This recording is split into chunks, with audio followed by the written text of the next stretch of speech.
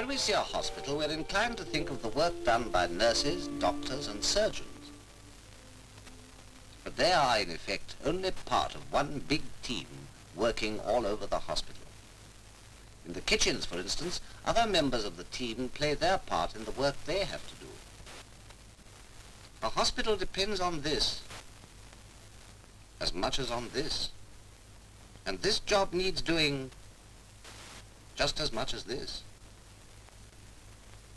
Unless the team is complete with its domestic workers, it cannot function efficiently. Without their support, hospitals could not carry on.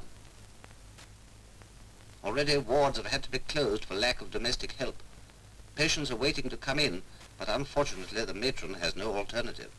No. No, I'm sorry. Goodbye. Here, then, is an opportunity to give real service where help is urgently needed. For those who are not accustomed to the work, special training courses are provided. This is really important work, and a job you can be proud of doing. Please come and help us.